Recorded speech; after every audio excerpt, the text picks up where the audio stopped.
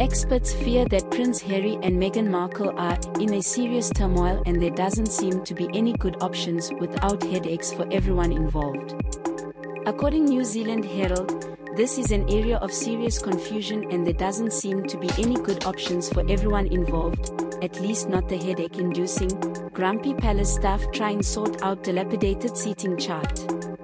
However, there's another possible interpretation that Harry and Meghan haven't yet clicked yes or no on their palace invite. They're playing with palace, which would still make sense.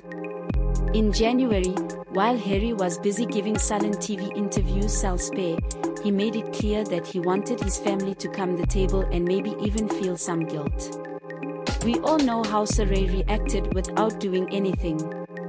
No explanation, not even vague acceptance, no concessions, and absolutely no hugs. Charles, Camilla, William and Kate have just started their day job, like making trips to the main counties to pretend be showing interest in produce markets and printing some plebeian meat.